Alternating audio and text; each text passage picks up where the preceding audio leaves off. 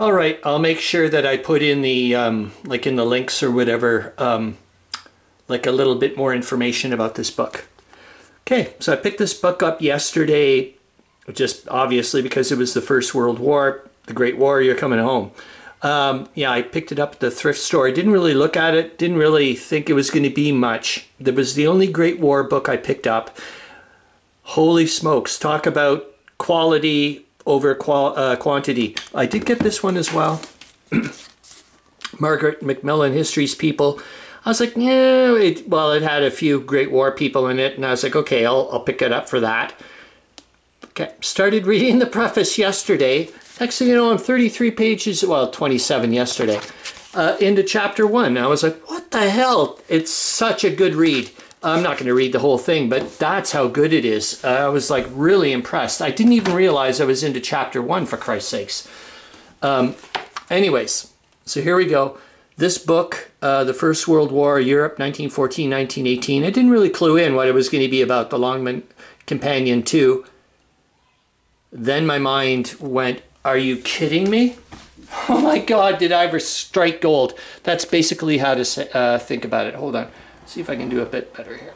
Probably not. But I just really want to tell people about this book, and if you don't have it or you have, I didn't know it was going to have this information in it. It's a gold mine and a half. Oh my God. I paid $7 Canadian. Oh God, you probably won't be able to see anything. Sorry, I'll have to do I'll try to do a little bit of a, I'll try, so I'm sorry. Let's go to the chapters. Section 1, Alliances and Agreements. I'm like, are you kidding me? I'll try to do better, sorry guys. Chapter 2, Crises and Confrontations. I was just like, okay, there's a mosquito, hold on, he's trying to nail me good.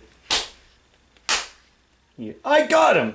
Actually, I'm really good at, for some bizarre reason, I can really nail flies and mosquitoes, like usually in one shot. It's really weird.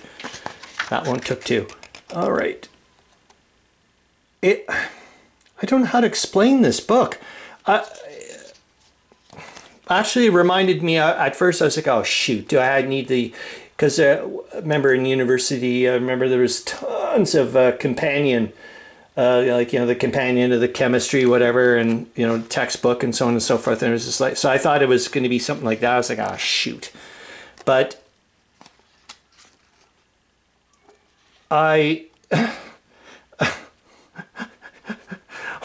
it's just like, are you kidding me? What the hell is going on here? Sorry, but my God. Look at this. Look at this. So, good Lord in heaven. What the hell is... What is this? Like I said, I only looked at it and I was losing my marbles constantly. I was like, you're going to be a reference material or source, like there's no... This is nuts. I'm like borderline, you know, borderline tears. I mean, come on. Give me a break. Look at this. Like I said, I'm just mouth-watering. This is going to help me out with my game and my exploration so much. It's not funny. Like making some plausible decisions for my game, as well as obviously finding out what the hell is going on.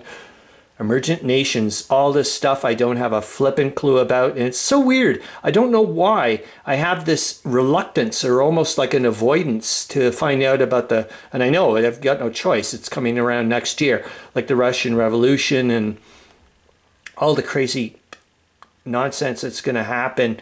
Like, I don't understand why I'm so avoidant to that amount of chaos. Like, yeah, I have no connection to the Russian. Like, what the world, man?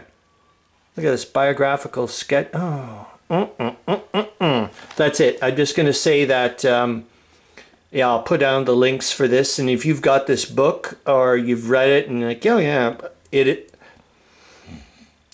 Oh my goodness gracious me, I didn't even know things like this existed. So you can imagine what they probably have for World War II and so on and so forth. Jeepers, jumping. All right, that's it. See ya. Hope you're having fun, man.